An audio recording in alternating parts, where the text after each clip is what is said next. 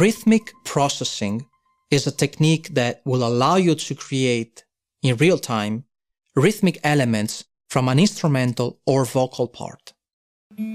Here I will show you how I created a drum beat and a bass line from an acoustic guitar part.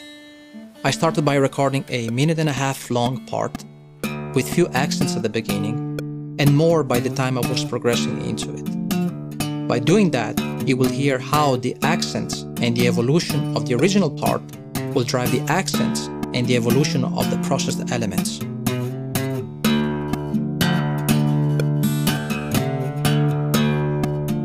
I'm using a custom tuning on the guitar, and I'm playing it with a chopstick because it creates a sharp attack that is very useful for this technique.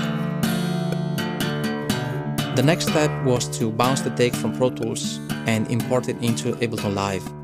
I prefer using Live for this type of real-time techniques, but you can use whatever platform you like as long as it has similar functionalities.